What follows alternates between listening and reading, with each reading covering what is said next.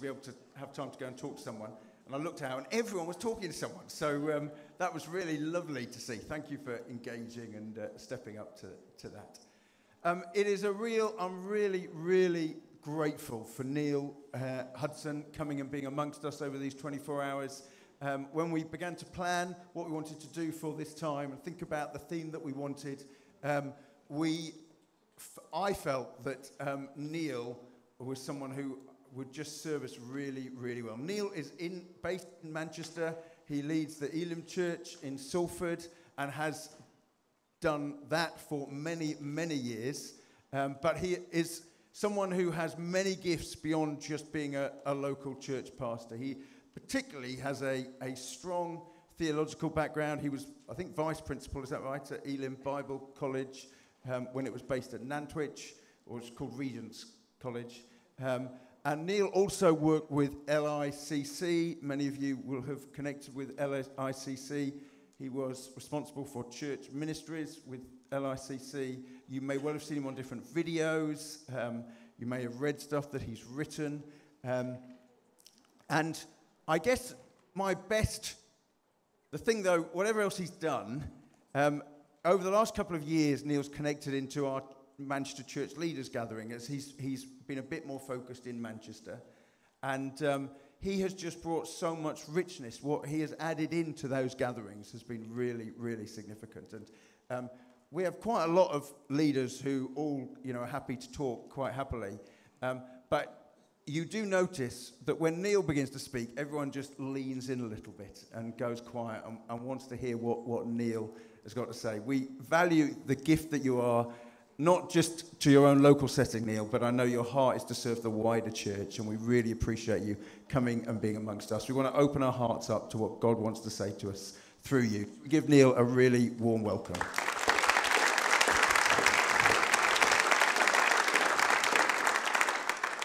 I hate those sort of introductions. Just lower your expectations. And I don't know how much you paid, but if it's rubbish, you can get your money back. All right. It is lovely to be with you. Thank you for the invitation. I do appreciate it. And to be amongst you and just to be able to share some thinking with you. I wonder if you can just put those slides set up. This intriguing question, how to be church when we no longer fit in. And I guess it's a question that many of us are asking, many of us think about, sometimes really intentionally and sometimes just sort of like in the sort of the musing you do when you're sort of driving down the motorway or whatever. But it is actually a really significant question. What is our role and how do we do this thing called church? And what does it mean to be disciples of Jesus in a context which is not always very conducive? As Andy said, I've been part of only really, I got ordained to be a pastor in 1985. Now, I'm conscious that for some of you, that is before you were born, which is deeply upsetting. But, and during that time, I've only really been leader of 2 churches. One was in Guernsey for 3 years, and then the rest of my time was in Salford. And I don't know if you've been to Guernsey, but Guernsey is beautiful. It's 9 miles by 3 in the middle of the channel there. And when we were there, if you drove at 30 miles an hour to the town, the only town, then you didn't want to carry your keys around with you when you went to the town because they're bulky in your pocket, eh? So you pop them in the footwell of your car, close your door, do your shopping, meet the whole of the island, many of whom have 6 fingers, and when you come back, your car is still there. For if they steal it, where will they go? On an island 9 miles by 3, you just walk and get it back again. It's like, you're not going to go anywhere, are you? And from there, we went to Salford, which is very similar in so many ways. The first week we were there, on the first Friday, it was a deacon's meeting, and I was very, very young, but one of the deacon's cars was stolen, and I wanted to look like this spiritual giant. I'd been a pastor there for 3 days at that point, so I suggested that we would pray for the young lads, that they would turn on the cassette recorder. Some of you have no idea what I'm talking about now. A cassette recorder in the car, and they would listen to Graham Kendrick singing, "Make way, make way." And only some of you now know what that is. And that would lead to saving faith. Well, we had to pray that sort of prayer ever such a lot as people's cars were stolen, until we started to pray a more psalm-like prayer that essentially said, "Oh God, get 'em." I'm not sure that God ever answered any of those prayers in the way we expected, but that's been my home. And when I've worked at the college, when I've worked with LICC, this parachurch organization, I've only really been involved in one aspect of work, whether it's local church or elsewhere, and it's this: how do we prepare one another to make a difference for Jesus in a world that sometimes can seem very unconducive to the gospel? And essentially, I think that's what we're talking about over these next 3 sessions in different ways. Over the sessions, I want to do little different sort of emphases. This is a think session, all right? So there will be a moment where we're going to ask you to do that. So if you're together as a couple, can you ensure that one of you is listening? Because we will be asking questions and give you a chance to reflect. This evening, we'll do some ministry as well. In London, there's an angle on a church. This church is a church that some of you may well know. It's called St. Helens Bishopgate. It's a good evangelical church. But it's a really interesting picture because it's overshadowed by what is colloquially known as the Gherkin, which is a hub of finance and international finance and business. And when you look at that picture, it's almost a brilliant image of what's happened in UK over the last few hundred years. At one time, that church would have been the focal point for that whole area. But now it's overshadowed by the Gherkin. And most people passing that would say, "Oh, that's quaint as a building. But it's not powerful, and it's not significant, and it doesn't make anything happen." But the building behind it, that's where the power lies. That's where the significance is. That's the movers and shakers of this world. So how do we make sense? Well, we do have options. And on the sidebar there are some of the options. There is an option to withdraw and just go, we're just going to become our holy cuddle, as it is in Sale, which is promised more than it delivered, if I'm honest. But that idea of becoming this holy huddle, and we will withdraw, have nothing to do with it. So we will only put our children in Christian schools.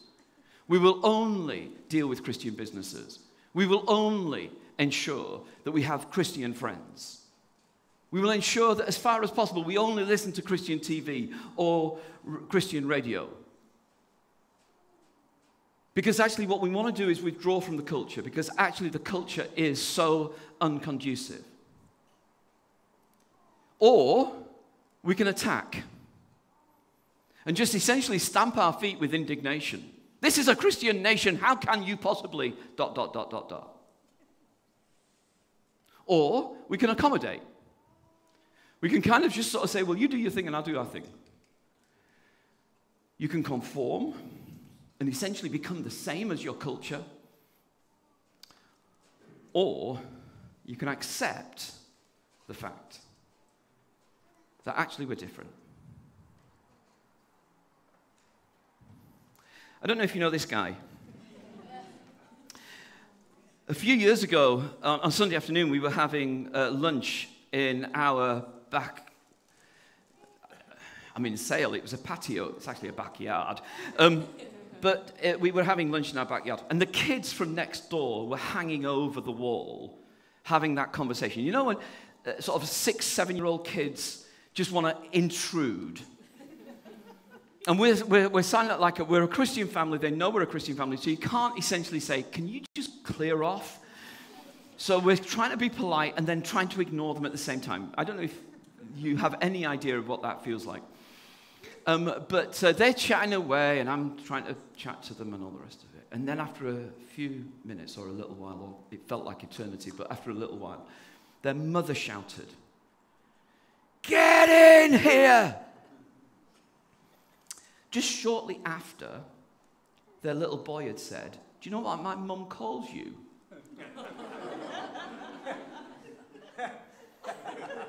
I said, "No." "What does she call us?" "She says you're the Flanders." "Get in here!" Some of you might not know the cultural reference.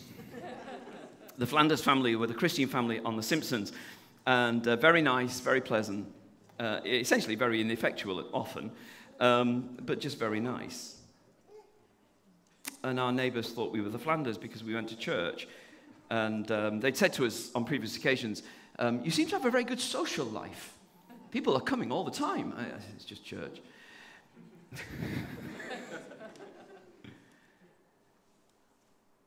But they thought we were odd. Hopefully because we didn't yell at our kids quite so much, or because we were part of church. But you know, they had no idea how weird we were. That's right. They thought we were odd because we went to church. They had no idea. That each morning, I'll sit with a book that had a contribution 2,000 years ago, and believe that a God who created this world might actually communicate with us. That's weird. That actually this world is a created world. It's not just become what it's become over time and change, but actually it has the imprint of the Creator all the way through. They have no idea that we believe we have an explanation for why we're so brilliant and so awful at the same time, that creation and fall. They have no idea that we believe that 2,000 years ago, the actions of one person who was a God-man on a cross actually changed the course of my life and the course of all humanity. That's weird. They have no idea that we believe that the Holy Spirit of God, this God who created the whole universe and blew upon us, little frail dust people, actually comes and lives within us. That's what we believe.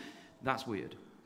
They have no idea that we believe that the church is the hope of the world, that people get saved from sin and find purpose, and that that's how they make sense. That's weird. They have no idea that we believe that one day God will wrap all of this up and the kingdom of heaven will become the kingdom of this earth, and God will reign and all will be restored. Now, if they knew that about us, they'd move.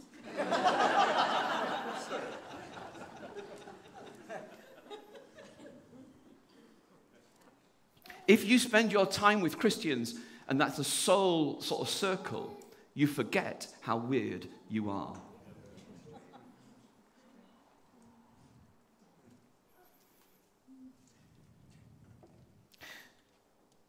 I wonder whether it was any easier for the first century Christians.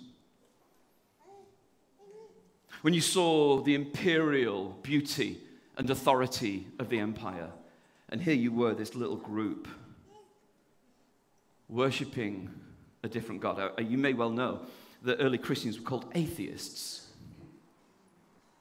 because they didn't believe in all the other gods. And people looked at them and went, "You're the atheist, aren't you? Because you don't enter into the rest of our societal engagement."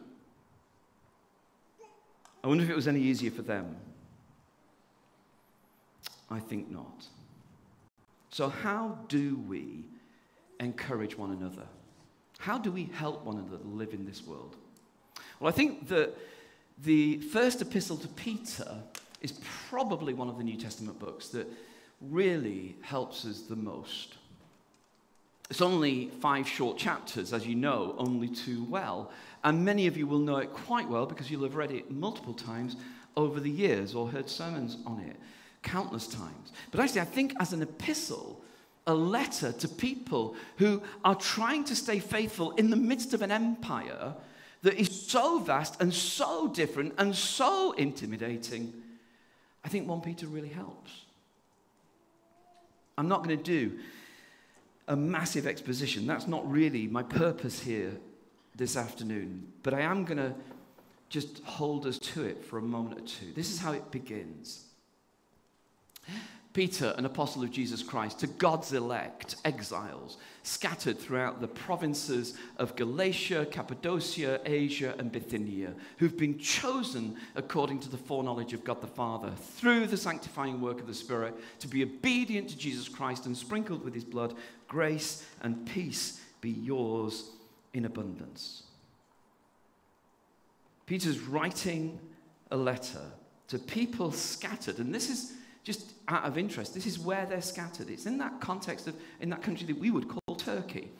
And you've got there the reference points to these groups of people that he is talking to. And each of these sort of areas, there were very small groups of 20 or 30 believers scattered all across that area. But all of that area was, of course, part of the Roman Empire.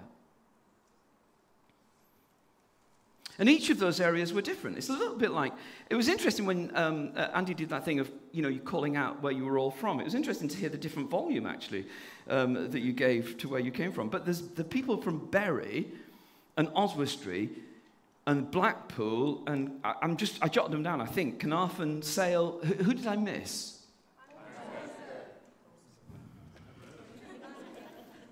And somewhere called Bangor.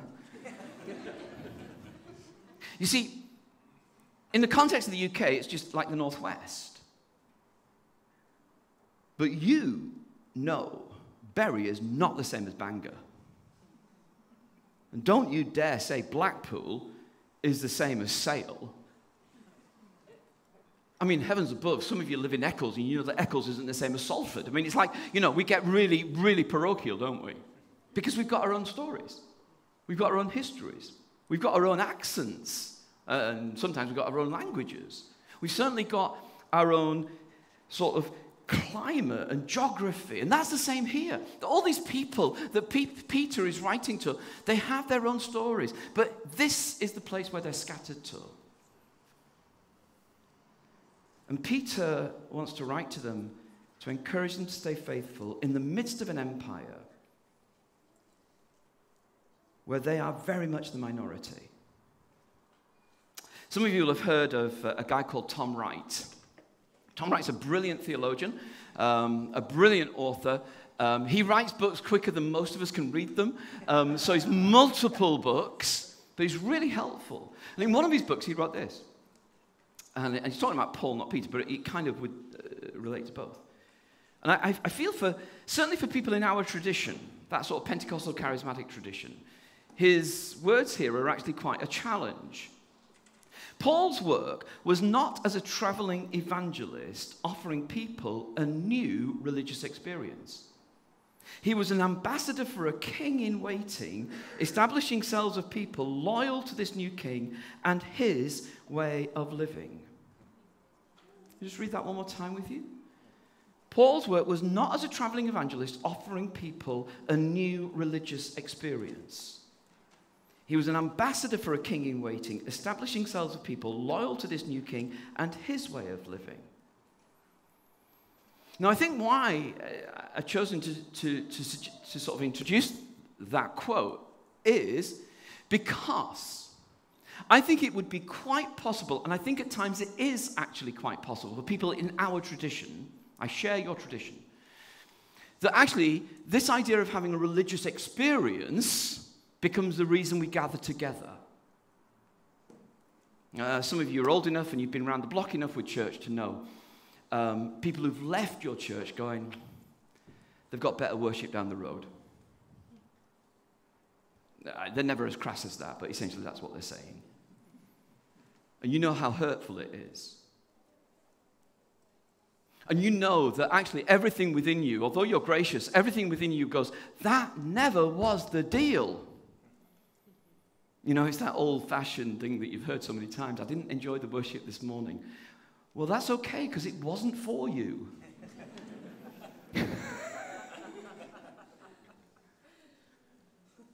You see, when we make our religious experience, did you feel it, the center? This is what can happen. To use the words of a man called Os Guinness, we become privately engaging but publicly irrelevant. Privately engaging means a lot to us. but it makes not a jot of difference in the rest of the world. Now, you may well want to take on Tom Wright, and if you do, well, good luck to you. But I think his main point is this. What was the New Testament trying to do? The New Testament was wanting people to say, in this non-conducive empire, where there is a Lord, you know that only too well. Actually, what does it mean to be faithful to a king in waiting? What does it mean to form one another in such a way that we understand how to live this out in a context where the rest of society might actually be going in an opposite direction? As Tom Wright wouldn't say, what does it mean to be the Flanders family? Listen how Peter begins his letter. You are elect and you are exiles. It's almost his first words in this letter. And in using these words, he tells the whole of the Old Testament story. You've come across these concepts before.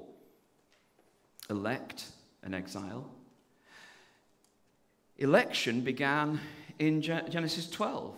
The whole echoes of the Abraham story. What happens? Well, you've got chapters 1 to 11 from creation in the garden, all the way through the fall, all the way through the flood and the recreation, and then the disaster of Babel. And God says, I'm going to start a new story. How does he start a new story? He takes two people who are childless and old and says, I'm going to bless all nations through you. In you, all families of the earth will be blessed. I'm calling you. I've set you apart. I've chosen you. You're elect. Now, some of us have come from contexts where we know Christians argue about what all of this means. And most of those conversations about election and all the rest of it that goes with it are absolutely sterile and ultimately damaging to one another. Because what we've often wondered is, am I elect? And what about those who are not elect? But actually, if you see it through a biblical, I would want to argue, a biblical lens, a story, narrative lens of what happens to Abraham, why might God have put his hand upon you? It's so that you would be a means of blessing to the whole earth. To be honest, that's why you're here. Yeah, that's right.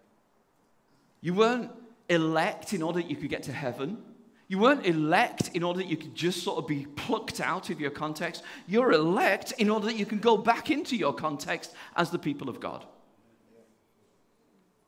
And most of us would own up to go, in the light of what you're asking me to do, I feel too, use it as an analogy, I feel too old, I can't have children, I don't think I can do what you're asking me.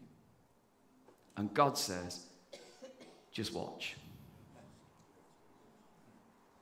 We're too small, we're too fragile, there's too few of us.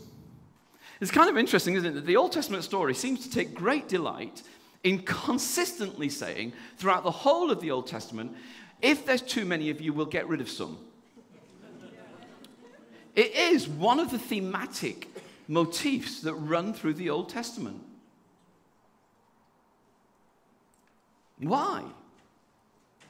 It just seems to be that God takes great delight in going, I love it when you feel like you're useless. I love it when you feel like you can't do it in your own strength. I fear when you think you can.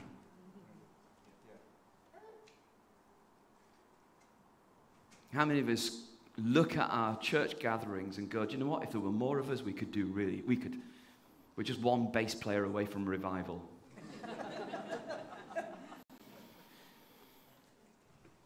It matters not a jot how many there are of you.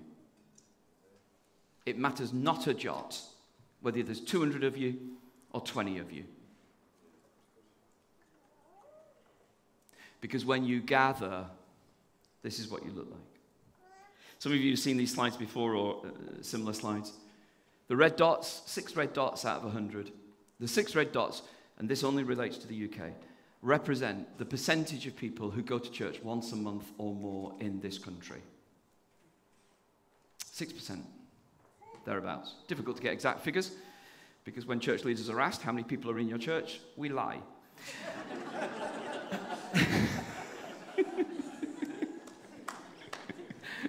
What we say is, well, if everybody turned up, that we'd ever buried. It's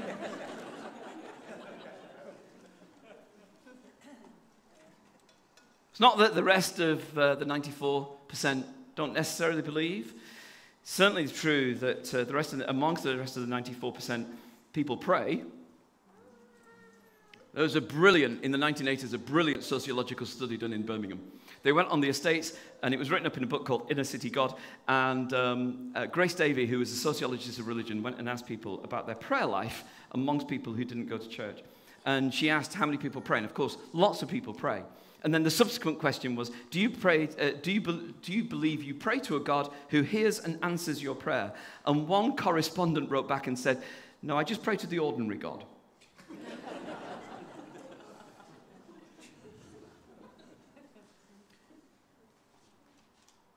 There's not many of us. So when we gather, there's a number of things that need to be true. Number one, we gather in order to be shaped into a different story. We do not primarily meet in order that our needs are met. We meet in order that we are shaped into a certain type of people. If we meet only that our needs are met, we are buying into a consumer culture. If we meet because this gathering of people shapes us to be a certain type of people,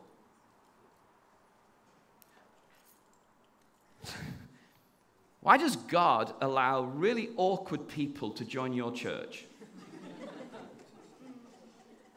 Some of you are going, that's never happened to us. It's so you will learn patience. And you will learn to love those who are not like you. And you will learn to understand those that you don't naturally relate to. In order that, when you're back in the office,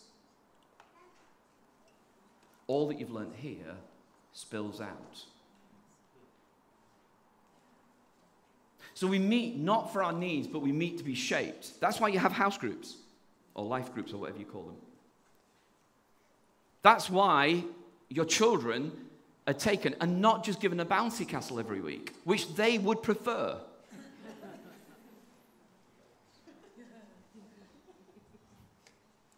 Because you're trying to shape them into a story.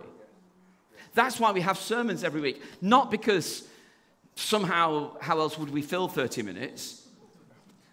But it's because actually, at least once a week, regardless of what you've done the rest of the week, you need someone to say, actually, can we do a little bit of theological thinking together about the story we live in? That's why we meet. So when we meet, number one, it's not for our needs. Number two, it's really important that when we meet, we're passionate about our faith. Now, I'm conscious that the passion and personality are related, and some people's passion is sort of like, thanks. And for other people, it's like, ah! So it's not actually about how, it's just actually we think this is really significant. Yeah. And I might want to say, we really need to be present.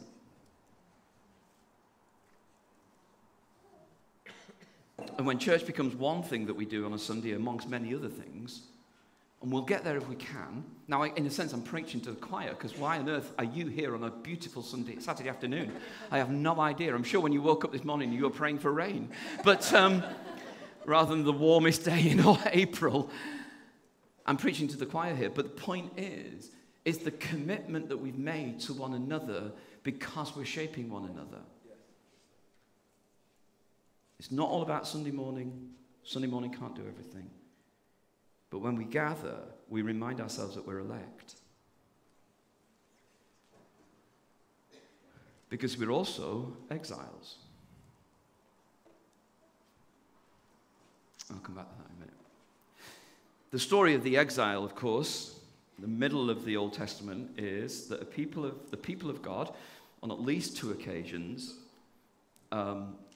were essentially trying to do what people in every nation always try and do, is determine their own future, and without reference to God. And that got to such an extent that in both Israel and Judah's life, God says, if you carry on like this, I will take the land off you, and you will live somewhere else where you don't belong. And the massive disruption that happened in the Old Testament was exile. The prophets had warned, if you keep on ripping one another off, if you don't think about the use of power, if you don't think about the poor, if you don't think about your social and economic policies as the people of God, you will lose the benefits and the joy of everything I've given you. And they were sent into exile. But the period of exile became a period where they had to relearn, how do you be a people of God when now you are physically out of everything you know? No temple, no priests, no ancient landmarks where Abraham was and the rest. Where actually you're in a context where you need to learn a new language. Where you're in a context where they may actually rename you. You don't even have your family name anymore. You're in a context where everybody else is talking about a different view of the world, and now here you are holding on to the Torah. What does it mean to be in exile? And of course, prophets came and said, listen, folks, don't worry. Next year, Jerusalem. And then unpopular prophets came like Jeremiah, and they came, to be honest, we're going to be here for 70 years. So unless you were 10 when you came, you're probably not going to get home. That sort of message is never welcome at any convention or 24-hour weekend away. And what tends to happen to preachers like that is they end up being put in a pit, which is exactly what happened to Jeremiah. Now, of course, Jeremiah, remarkably, is the prophet who in the midst of it says, the bit that's on your fridge or somewhere, I know the plans I have for you. It's a bit that's underlined in your Bibles. I know the plans I have for you. Plans to prosper you. Plans to give you a future. Plans not to harm you, but to bless you. But he said it to exiles. And there were some people in exile saying, how can we sing the songs of the Lord? And we just hung our harps on the willows because we ain't singing our choruses here. But actually what they did in exile was they learned how to live. And that's what we've got to do.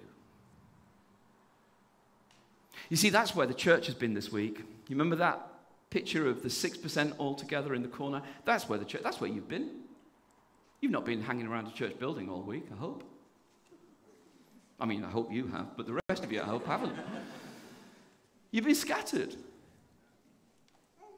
And I've not really got time to do this in any great depth or length, except to say this. Do you remember when you saw the 6 in the corner? It felt like you were overwhelmed. And it felt like you could only do so much stuff. But actually, you see yourself scattered, and you're in touch with so many people. You know, some of you, I know that some of you come from smaller churches, and you might go, oh, I really wish we had children's work, a really thriving children's work. I really wish we did that. And some of you have got grandchildren. And your children may or may not be Christians. And you don't have any authority, but you have masses of influence in your grandchildren's lives. And your church may not be able to do a gathered church children's work very well, but you have a children's ministry. Some of you as a church might want to say, do you know what, I really wish we could do more for the poor in our town or our city.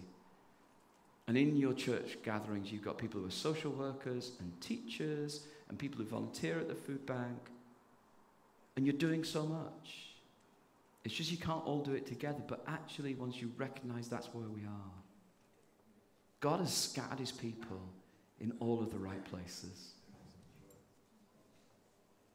I don't know if you saw the clip of Tim Farron in Parliament. It's not been a great week for Parliament, has it? But a clip of Tim Farron speaking at the beginning of the week in Parliament, in the Commons.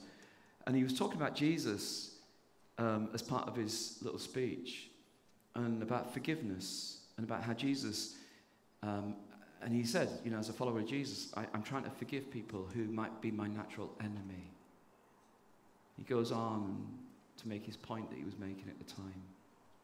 God's got his people in the right place.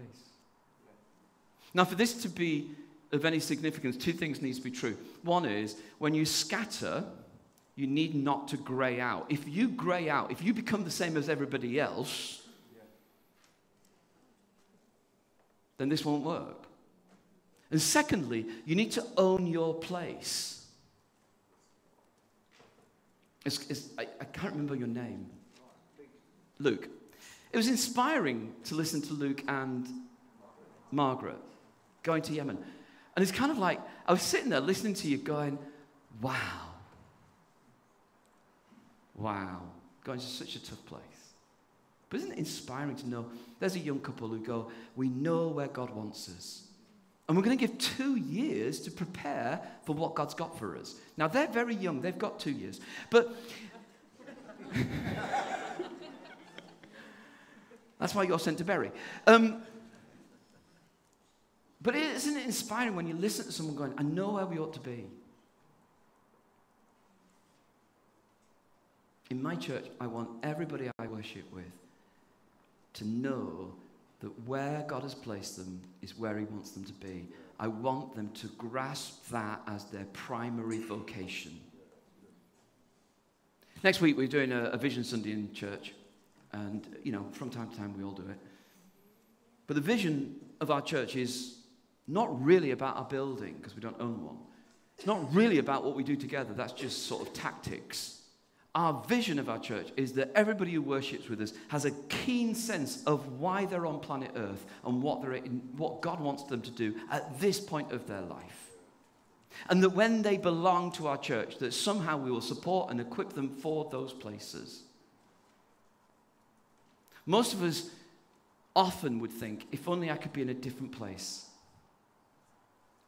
I think I could be much better. Too many Christians have said to me explicitly have said to us, I'm just waiting for retirement because then I can really serve God. And it's kind of like, what was that 40 years about then? How do we equip one another? I'm conscious of time. When you look at that first chapter, let me just go, of 1 Peter, look what Peter does.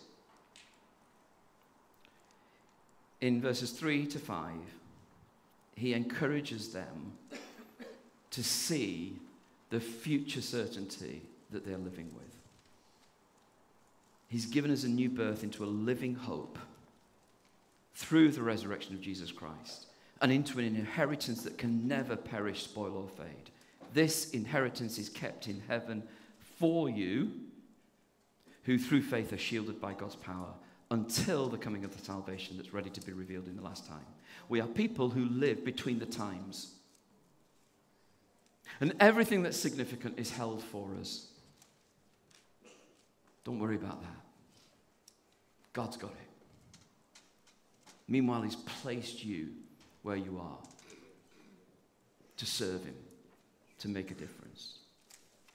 Verse 6 and 7, it's not going to be easy all the time. In all of this, you greatly rejoice, though now for a little while you may have had to suffer grief in all kinds of trials. These have come so that your faith may be proved genuine, may result in praise, glory, and honor when Jesus Christ is revealed. It's kind of like, yeah, it's not always easy. But actually, it's not without purpose. And then he goes on, verse 13 through to 16, about a determined holiness. There is something about, therefore, with minds that are alert and fully sober, set your hope on the grace to be brought to you when Jesus Christ is revealed. as obedient children, don't conform to the evil desires you had when you lived in ignorance. But just as he who called you is holy, so be holy in all you do. For it's written, be holy because I am holy. We've not got time, but that idea of what is holiness? Holiness is not just saying no to a whole stack of stuff. It's saying yes to a lot of things. Holiness is being set apart, literally, for the purpose of God. That's what holy stuff was in the Old Testament. Stuff that God would use. So, get your mind sorted. Set yourselves apart for holiness. The best prayer you pray is, Lord, I'm here. And I'm yours. I'm not that great. I feel I've not got everything that I would need to make a difference. I am the equivalent of Abraham and Sarah. I'm old, I'm childless, and you're asking me to do something I just can't do in my own strength, self-evidently. But I am here and I am yours. And God takes stuff and does remarkable things. And then he puts us in new social groupings called the church. We'll talk much more about that on another day, another session. So here's where I want to land. What does it mean to be church? Let me get the wording exactly right. How to be church when we no longer fit in. What we are is a community of disciples. People who are learning to live the way of Jesus in our context at this moment. That means that for those of you, the time you got your first job, your first paid employment job, you recognize the world had changed, and actually, what does it mean to learn the way of Jesus in that context? The first time you were given responsibility for people at work, what does it mean to learn the way of Jesus? What does it mean to be a leader who is led by Jesus when you're leading a team at work? The first time you lost your job because you were made redundant. What does it mean to be a person who's learning the way of Jesus when you are being told, we no longer need you? The first time you had to face some significant health issue. What does it mean to be a disciple of Jesus who's just been told you've got breast cancer?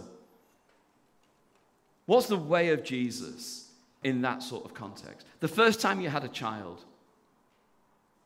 The first time your grandchild came along. When you retired. And you no longer could introduce yourself by your job title. What does it mean to be a disciple of Jesus, learning the way? And the truth is this. It's never done by a course. We do not have a curriculum for this. What we have is a determined, it's what Emma was saying. How does this happen? You face into Jesus with a determination that actually, I want to learn your way. I want to be obedient in my context. And the obedience of Jesus will always lead to you reaching out to those around you. Always. Because that's his heart.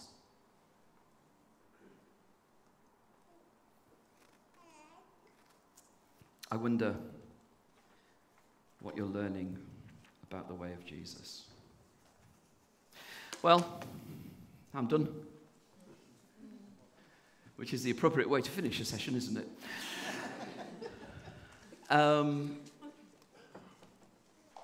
You are able to, I don't know how this next bit's going to work, really, but you're going to get a cup of something, tea, coffee, whatever, and then we're going to ask you to just have a think about this sort of stuff together. Here's some questions. What did you hear that you felt was most important for you? Either your church or for you. What was most important? What are your scattered contexts? If we take one another's scattered context seriously, what would that mean for our church? What would we do differently? And if you were asked the question, what are you learning about the way of Jesus at the moment, as individuals or as a church together perhaps, what would you say? Now, that last question, let me just really hit home what that question is asking. Some people, what you're learning about the way of Jesus, will say, well, Jesus is really faithful, or he really loves me. That's not the question. I mean, it's a good response, but it's not the question. The question is, what am I learning about the way of Jesus? What is Jesus asking of me in my context at this moment? Not what am I learning about Jesus, but what am I learning about his way in my context? Now, some of you hate this next sort of idea of having to sit and talk with people. I have no idea why you're here, but some of you hate that sort of thing. And so this is my big life hack, all right? If you hate, this works in any church context. If, when they say, can you turn around and talk to people around you, if you hate doing that sort of thing, find an extrovert who loves it and simply say to them, you go first. I guarantee you will not have to say a word. How are we going to do it? Brilliant. Lots of great stuff, wasn't there, for us to just process and think about. Thank you ever so much, Neil. What we're going to do is we've got tea and coffee that is available. If you turn around, you'll see it's all there waiting for you. And so suggestion is, and Nikki's doing a little dance by it as well, the suggestion is that you've got 10 minutes to go and grab a cup of tea, cup of coffee, use facilities if you want to use facilities. You'll see there are lots of tables set out. And the aim of that is that we can take our drink and go and sit round a table. Now, ideally, we won't have a berry table and a Blackpool table and a Bangor table. We'll at least have some mixing. So please do make sure you're not just a table all of the same church. And ideally, get a whole mix so that we're able to connect and learn from one another.